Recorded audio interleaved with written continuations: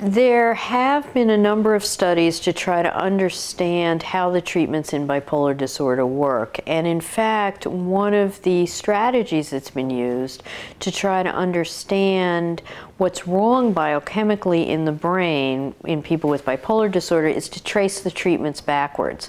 Look and say, okay, lithium works in bipolar disorder. What does lithium do in the brain? Or Valproate, similar kind of thing. Lithium appears to impact on one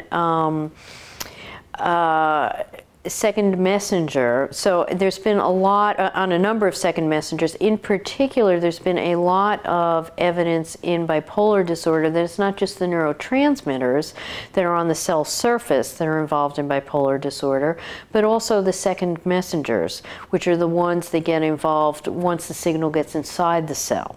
And one particular such messenger, for example, is called GSK3, and that has been implicated in the mechanism of action of lithium.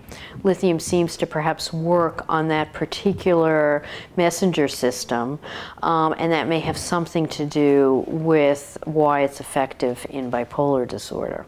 That's just one example, though. There are many such others. Valproate, for example, works on the GABAergic system, so that's another neurotransmitter. Of course, the atypical antipsychotics, which are effective in bipolar disorder, work on both serotonergic and dopaminergic neurotransmitters. So that also implicates those systems in bipolar disorder.